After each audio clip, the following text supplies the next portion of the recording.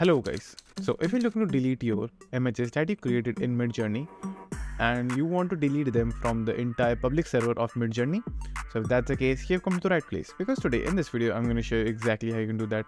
Now without wasting any more time, let's begin. So deleting an image from the public server in Midjourney is a very simple task. So let's say if you have created an image, just simply, for example, like this one.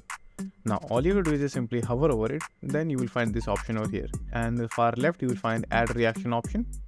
So click on it, then just simply choose the X emoji, or just simply write X over here and choose this particular emoji over here. Now give it a few seconds and it will disappear, and now it will also delete from the public servers in Midjourney.